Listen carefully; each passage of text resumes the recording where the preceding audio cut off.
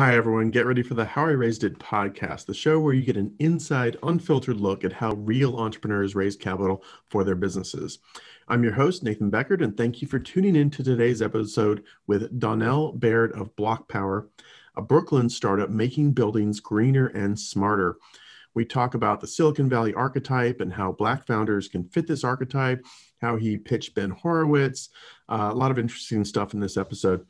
If you're tuning into this podcast to learn how to raise capital for your business, I've created a super valuable free welcome pack for you.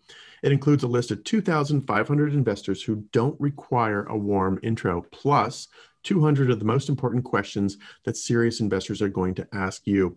So this pack will truly get you prepared to rock your fundraise. To get this instantly, click the link in the description below. It's free and you will be ready to pitch with confidence. Last but not least, if you enjoy this conversation and think someone else would too, please share it with them. Hit that subscribe button to get the latest episodes. Thank you so much. Enjoy the chat with Donnel. Welcome to How I Raised It, the podcast that goes behind the scenes with entrepreneurs who've raised capital. We uncover the tips, tricks, and techniques they use to get investors to write a check. Strap in and turn it up. Hi, welcome to another episode of How I Raised It, produced by foundersuite.com. Today I have Donnel Baird of BlocPower coming to us from Brooklyn. How's your day going? It's good. It's warm. It's spring. It's great. Springtime in Brooklyn. It sounds good. Baseball's happening and I don't know. NBA playoffs around the corner. We got the Nets. We got my beloved Knicks, who for the first time in 20 years are good. I'm excited. It's good. Oh, interesting. Yeah, Knicks. You don't haven't heard much about their triumphs over the last 20 years, but here we are. They're good. They're good this year. Well, we had our good little run with the Golden State Warriors. You know, we had our fun. And Steph Curry's still doing some amazing stuff. He's having an amazing season. My God, he's amazing. Right. He's a machine. He's not human. Anyway, let's talk about you guys. What is BlocPower? What do you guys do?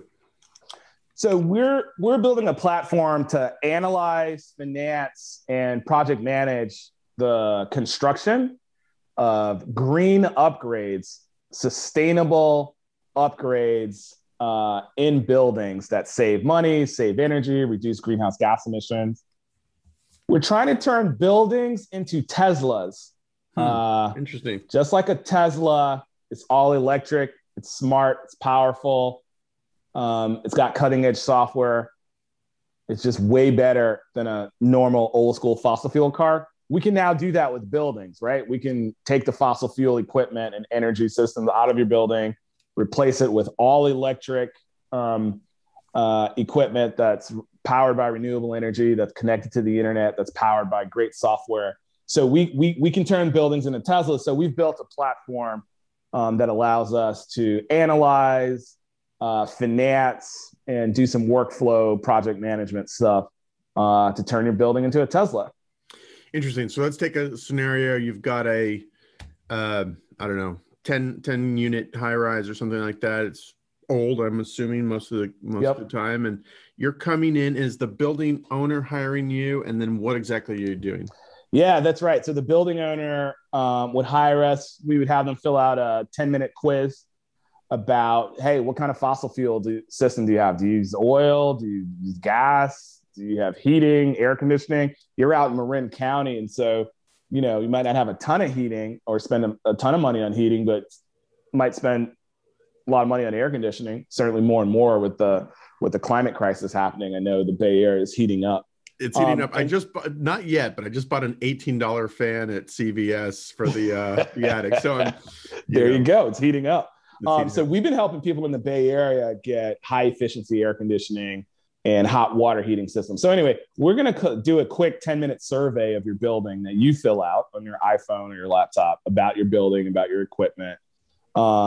We want you to tell us how much you spend annually on your energy costs.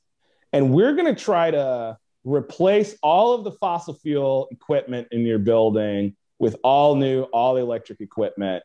We're going to send you a quote, and we're going to lease you that equipment for 15 years. After that lease is over, you'll own it. You lease it like you lease a car. But after it's over, you own the equipment in your building. And we're going to finance the installation of that equipment. We're going to project manage it. We're going to find you a certified construction company locally that's going to install it for you. And we're going to provide a warranty that that equipment is going to function. It's going to save you money. We're going to reduce your greenhouse gas emissions by 70%, 70. So you're going to save a bunch of money. Your building's going to be 11% more valuable. You're going to save money, and you're helping to save the planet, which feels good. And your building's going to be much more comfortable because the equipment that we're installing is new, right? So your tenants can control it. They can manage to their own comfort and needs instead of running a gas system or whatever, or an oil system. So that's what we do. So we've worked in over 1,100 buildings, mostly in New York City, but we've got projects in the Bay Area, in the upper Midwest, in Michigan, Chicago, Milwaukee, down in DC, Maryland, Baltimore, and Boston. Interesting. How did you get into this, or what were you doing right before this? I was in B school, and halfway through B school, started a company. But before that, was a consultant to the Obama administration and the U.S. Department of Energy around workforce development for green construction. So, during the 2009 financial collapse and the stimulus and recovery, we invested billions and billions of dollars in clean energy and energy efficiency. Elon Musk got a $500 million loan, et cetera, et cetera, et cetera. But one of the things we were trying to do was green a bunch of buildings. And we needed to create a new construction workforce in order to do that. So I worked on that for 3 years, partnered with a bunch of investment banks, utility companies, the federal government, to try to create this new workforce that could generate green construction bonds, muni bonds.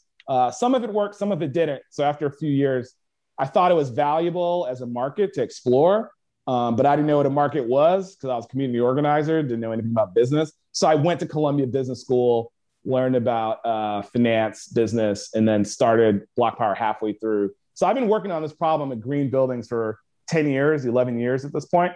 And we're just now starting to see the scalable solutions that it's going to take to kind of take over the whole market. And so we're expanding to 20 or 25 cities later this year. So super exciting times for us. Wow. 1,100 buildings is already a lot. So let's talk about raising capital for this. You started this in business school. How did you finance it in its early days? It sounds like a capital intensive business. Talk about getting off the ground, basically. Yeah. So started doing some pitch competitions.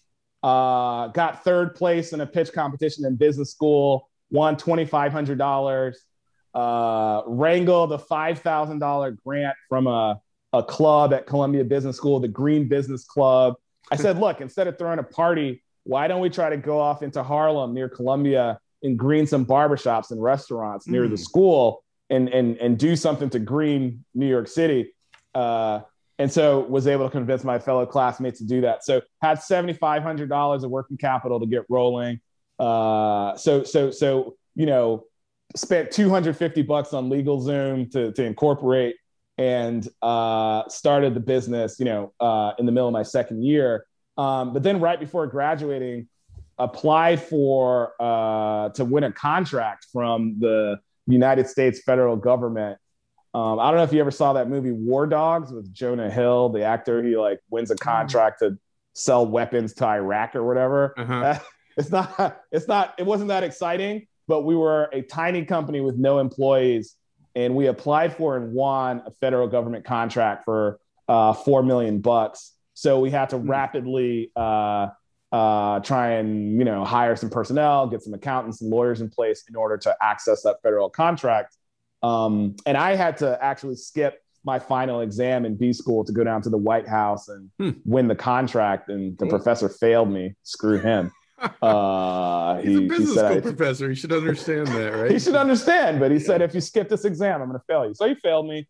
And then I had to take a makeup class, which fortunately was a lean entrepreneurship, lean launchpad class at Columbia, which was incredibly helpful. So we had a little bit of money. We won a federal contract, and then we won our first seed capital investment from a foundation called Echoing Green in New York, which focuses on nonprofits and startups that want to have a social or environmental impact. So they invested $70,000, And that investment was what let me persuade my wife to let me start this company instead of forcing me to become a consultant at Deloitte or whatever. So that they were our first investor, which was great, them and the US government. But in order to qualify for that US government contract, I needed to raise $1 million. So I had to have $1 million of cash on hand to qualify to receive, $2 million from the federal government. And so that's why we had to start a proper venture capital fundraising round of our pre-seed round. So I talked to 205 people. Everybody said no. Then finally we worked our way out to Silicon Valley, met with Mitch Kapor and Kapor Capital, and then met with Ben Horowitz at Andreessen Horowitz. And this was back in 2014. Interesting. So that's interesting. Let's unpack that a little bit. Why did 200 people say no? Was there a commonality? And then meeting with Ben Horowitz is kind of like meeting with, a rock star. So how did you land that meeting? Is there any story behind it? He is a rock star, or definitely a hip hop star. And I love him. I mean, he's fantastic. So yeah, I mean, let's start at the beginning. We had some people in our business school network who were willing to host some initial pitch meetings for me. I remember one of our first pitch meetings had like 15 different investors. They all gathered together for lunch to listen to me pitch. And I think like half of them got up in the middle of pitch and just like walked out. Oh boy. We're like, hey, talk to you later, man. I don't know. I ate my lunch. I'm done. This pitch is trash. But so we didn't get off to a good start. I never try to parse no's from VCs. Like, who knows what the fuck reason they have for saying no? Like, they got up on the wrong side of the bed that morning. They have like a dry cough. Like, I don't know why VCs do what they do. But they didn't see a market. We were at the time focusing on greening religious institutions and low income buildings, which is what we still focus on. And I think the VCs, didn't see a market. And so it turned out to be a situation where you kind of have to understand underserved communities. You have to understand communities of color to see the value in the market that we were targeting. And so even though it's a giant market, I don't think the VCs had familiarity with it. They didn't know the customers. They didn't understand it. So they just didn't have a good sense of what would be necessary to like grow and scale into our specific market of low income or underserved urban buildings. And so, got hundreds and hundreds of no's, undeterred, landed a meeting with Ben Horowitz, landed a meeting with Mitch Kapor. Mitch, it took a few meetings. He gave us some tough, early, useful feedback. Hey, where the hell is you guys' chief technology officer? What's going on here? Yeah. How are you going to build a startup? You don't have a CTO. And then when we went to Ben, we said, look, we need a CTO. The rumor is that Andreessen Horowitz provides, services to founders, and the service that we need right now, even more than money, we need to find a CTO. Maybe you guys can help us do that. And so Ben, we went through the pitch. He understood it. He understood the market, gave us some tough feedback. But at the end of the day, both he and Mitch decided to invest. Ben had actually worked for Mitch back in the day, I think at Lotus, right? But they hadn't like met. And so connected them on email. They both decided to invest. And so that's how we were able to do our pre-seed round and get our company started by accessing this first customer contract we had with the Department of Energy. Okay. So I was too dumb. I didn't know how famous and powerful Mitch Kapor and Ben Horowitz were. I will freely, if I had known then what I know now, I'm sure I would have messed up the pitches. I'm positive.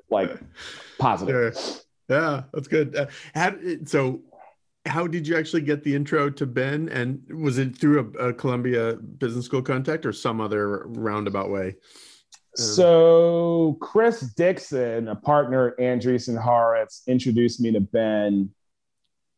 And Chris and I met at a Columbia business school event. So Columbia is actually our second investor. So Equity Green, then Columbia Business School wrote us a $25,000 check. And they didn't want to do equity because they were like, we don't know what's going on with this business, so we got to do debt. But they had a meeting. I can't remember if it was a board of directors meeting or something, but Chris Dixon was there. I gave him like a 30-second pitch. He was like, hey, here's my card. When you're raising, come out to Silicon Valley, talk to me. Okay. I did. So I pitched Chris first, and then Chris said, hey, this is interesting. You know who might be interested? My partner, Ben. Ben, immediately responded. I flew back out to California the next week. We had a pitch.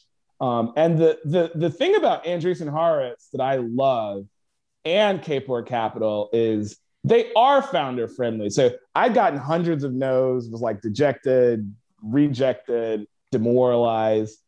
And the speed with which they made the decision and then just wired the capital. And like, that was it. Like there was no hemming and hawing, and they did their diligence. It took like 3 days, and then they're like, yeah, we're investing.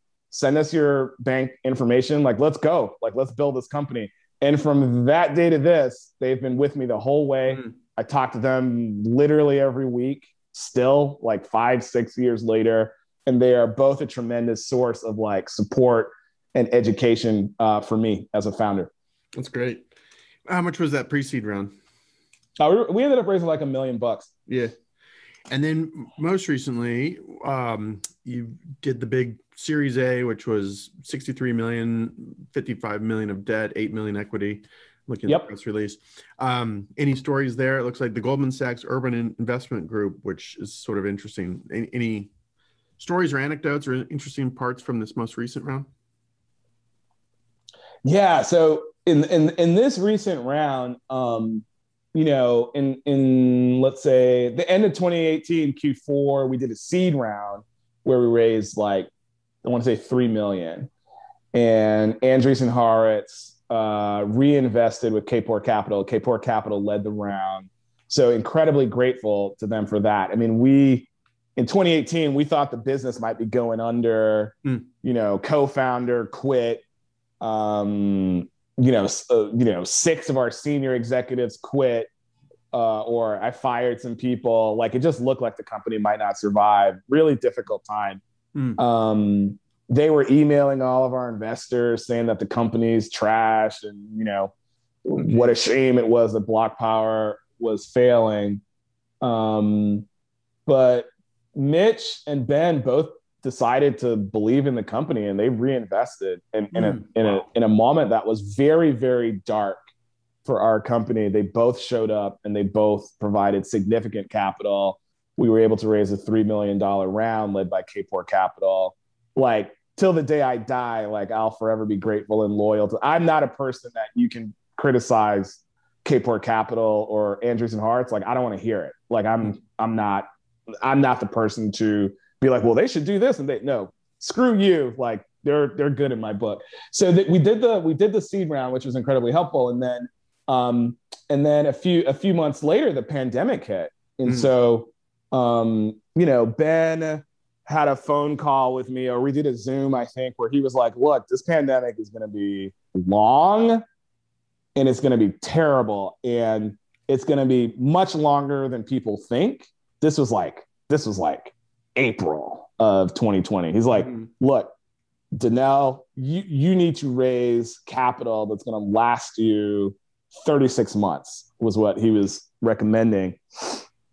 And he spent an hour with me and a few other founders really talking us through prior recessions, what he had seen in Silicon Valley during prior recessions, and really giving us advice on how to prepare for this recession and how to navigate it in a worst case scenario. The hard thing about hard things, like, that's Ben. So he showed up to be like, yo, this is going to be hard. Like, let's rock. Right. And so I talked to Ben, and then I had my check-in with Mitch. We talk every week. And Mitch was really pushing me. Well, there is a pandemic and a recession. What is BlocPower's way of showing up to support customers going to be in a difficult time? That is separate from how are we going to make a bunch of money? How are we going to survive? Like, there's a separate question of like, how are we going to help people in a moment of crisis for our entire country and for the whole world? And he really pushed me on that. So then, we started to have some preliminary conversations with Kapor Capital about putting together another round. And AmFam are, a $10 billion insurance conglomerate, like major corporation. They own the general.com. If you ever see the cartoon general with the big white mustache. Yeah, like they own that. And then they own a couple home insurance companies. So they had invested with A16Z in the round led by Kapor Capital, our seed round. They put in like $500,000 or something like that. They called me and were like, look, like we're ready to lead your Series A. Like, let's do this. So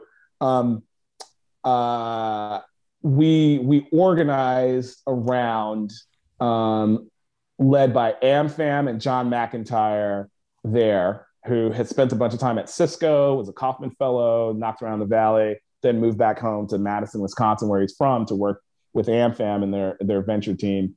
And then Dwight Poehler, who I like to call the Mitt Romney of Europe. He was a Bain Capital executive for 18 years in Europe in their private equity group, where he's a partner. He ran that operation.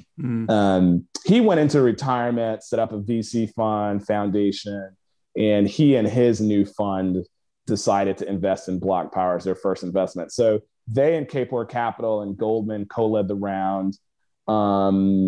Salesforce put in a significant amount of money, and the New York State venture capital arm put in some money, and Marlon Nichols at Mac Venture Capital put in some capital, as well as Zach, the CEO of OpenGov.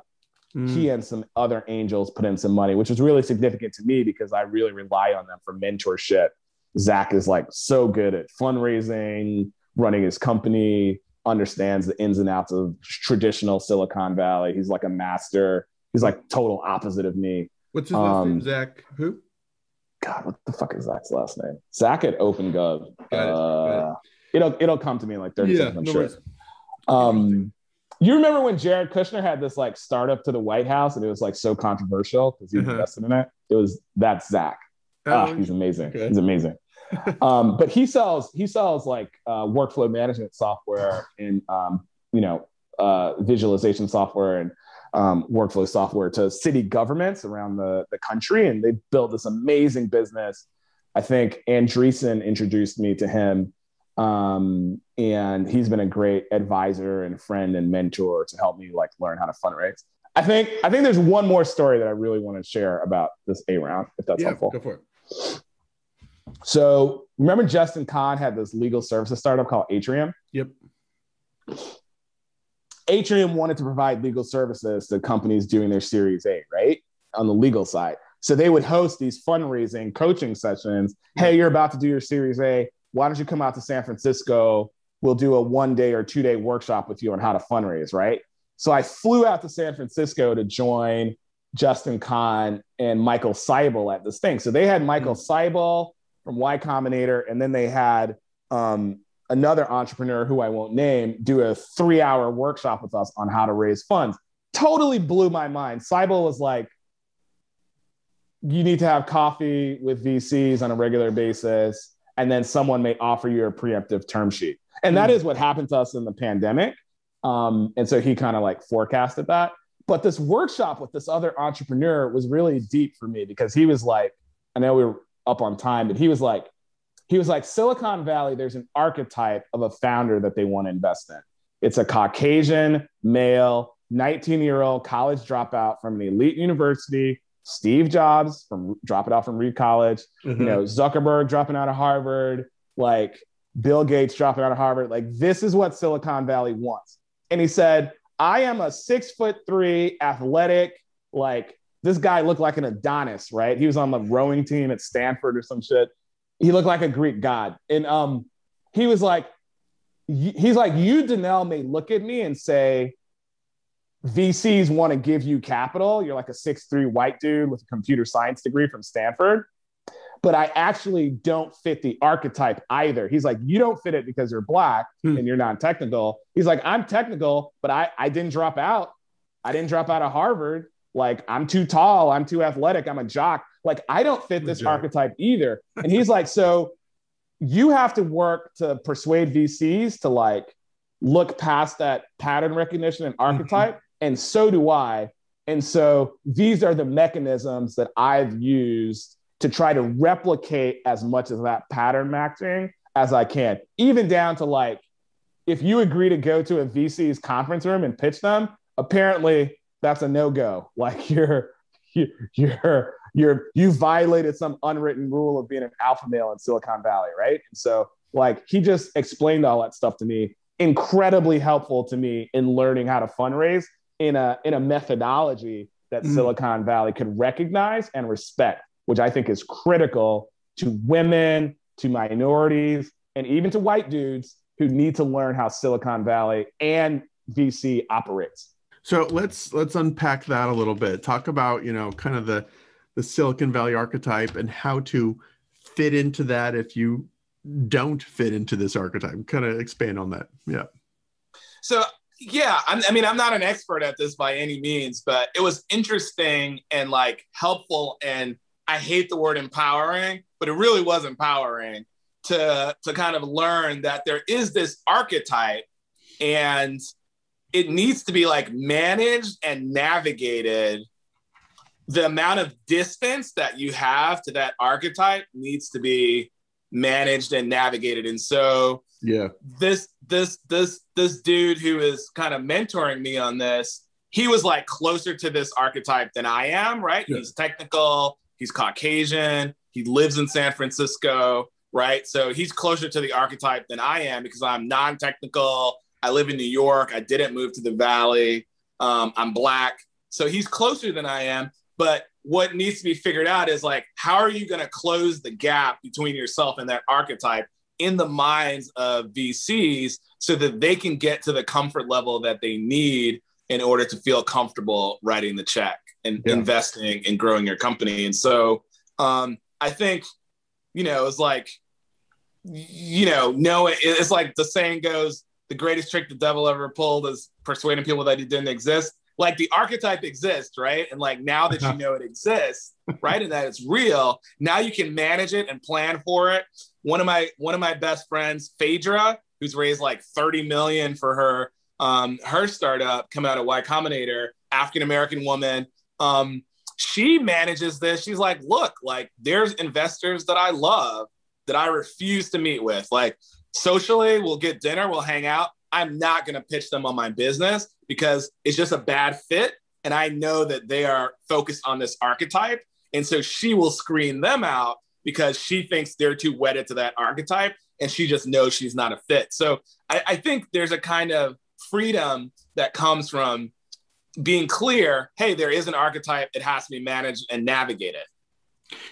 Obviously, how do you sort of close that gap, though? Because you can't become white. You can't, you can't necessarily become technical overnight. You could, of course, eventually become technical. So, how do you sort of manage that? Or do you just find the people that you kind of click with it, Yeah, I think that's the right question, right? The advice that he gave to me was, you can't change who you are, but you can simulate elements of the way that a young Bill Gates or a brash young Mark Zuckerberg might interact with a VC, right? You can simulate some of the feelings or scenarios that those guys impose on VCs, and you can simulate them for yourself. So the example that was given to me is like, look, 19-year-old Mark Zuckerberg, he doesn't give a shit about VCs, right? He's like late to the meetings. He shows up, he's wearing flip-flops. Maybe you can't get away with all that because you're not building Facebook or you don't have the data. But in some ways, you're signaling that you're not vulnerable. You're not begging for money. You're building a giant business. It's going to be a huge business. And you're going to make this VC a ton of money if they're lucky. Yeah. Right? They should be so lucky as to be able to invest in your company. And how do you have that mindset in a real way? And then what are the ways that you're subtly or directly communicating that in your pitch meetings is another topic that must be managed. And like that, like you can't change who you are, how tall you are, short you are, your gender, your race, but you can say, I'm a super confident entrepreneur who's going to build $1 billion business within the next year or two. Like either get on board or don't waste my fucking time because there's somebody else who's going to take your spot. And you kind of need to be thoughtful about communicating that, because that is what an investor wants to see in an entrepreneur that they're going to back. And if you don't bring that element to the table, you're doing yourself a disservice and you're doing the investor a disservice. Does that make sense? It does. How do you walk the tightrope of being extremely confident yet not being just an ass, like, and being cocky and like just because you don't want, if I was investing, I wouldn't want someone that's going to be a pain in the ass to work with that will never take any advice or mentorship, right? But you want also that guy or gal who's going to bust through walls. So I think, and I have this question too, because I was always raised to be like super polite and mannerable. So I think there's a difference between confidence and being a jerk, right? So you can be confident and like stable and centered, and an investor might ask you a question and you might say, politely, look, I'm not going to be able to answer that question for you. That's not something that we disclose. Like, so for example, I get a ton of questions around, well, how much money has Andreessen Horowitz invested in you? That's not, we don't provide answers about the individual positions of our investors. Just like after you invest, I'm not going to run around and run my mouth telling everybody how much money you put into the company. I'm not going to do that for you. So I think there's ways to be polite but strong. And that's what leadership really is, right? Is like you're strong, but you're warm. You're not a jerk. You're not an ass. You're mannerable, but you're strong and you're confident. And so I think learning how to do that, I think, was like a good leadership skill generally beyond fundraising for me. And then the second part is, how do you navigate like all of the imposter syndrome or whatever it is, so that you like feel the confidence in your bones. And so part of it is sometimes you're not going to feel the confidence in your bones, but you still got to go forward and simulate that confidence. That's part of what fundraising is. And so investors want to see, maybe you're not confident all the way, but if they're going to give you $1 million, they want to see that even if you're not confident, you can simulate it, because you got to go out and be confident when you're trying to sell your software to Apple or whoever it is, right? So that's part of the different perspective or framework that I learned from this mentorship session. Interesting. Yeah, good stuff. All right, well, I won't keep you much longer. Any other just general tips or tactics that worked for you? Or the question I always ask, what advice would you give your younger self if you were doing this all over again? Anything else you want to add? Yeah, I think this lesson about archetypes and fundraising not being about like your personal dreams and personal vision, but about communication between two people, you as a founder and a corporation, and then an investor and their corporation. And what are the mechanics and formalities that are necessary for that communication to happen? That's different from, am I building a good business, or did I get an A+ on this paper, or like, it's just a totally different methodology. And so viewing fundraising as a methodology that's separate from how you feel as an individual or as a leader, getting that insight earlier would be the one piece of advice that I'd love to share with younger entrepreneurs. And any of them can like tweet me or reach out to me on LinkedIn. I hate fundraising with a passion, so I'm always I'm always willing to share with folks coming up, what's been working for me. That's super great. Is it very last question, I promise. Yeah. Is there any just, specific advice you would give like Black founders starting out, trying to navigate or figure out this world? Is there anything specific to, the Black founder experience, or everything? Hire a white person to help you fundraise. Really? Sorry, that's the way it is, man. Yeah. So, and I think short of that, I spend a lot of time looking at potential investors. I like to see that if I'm talking to a potential investor, there's some commitment, some long-term commitment that they've made to a Black person. Do they hire Black people at their job? Do they have partners who are Black? Okay, maybe not.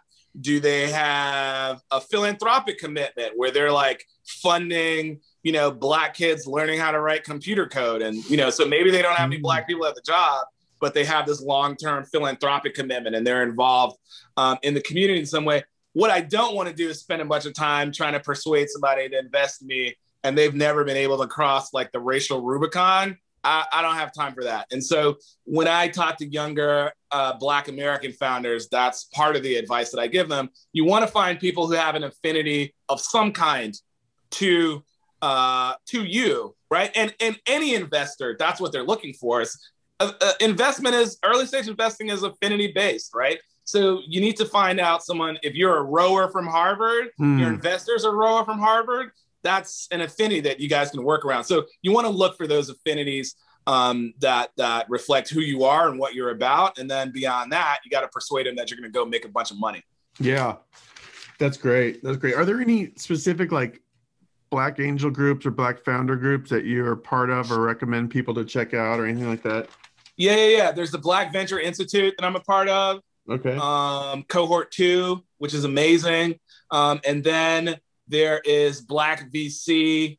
I'm a strong believer in what Andreessen Horowitz is doing and the ecosystem that they're putting together for Black Americans that Nate Jones and Chris Lyons and Felicia Horowitz are leading. And I'm a big believer in what Kapor Capital is doing. So for Black founders and Latino founders, I would say Kapor Capital and Andreessen Horowitz should be early stops in your journey.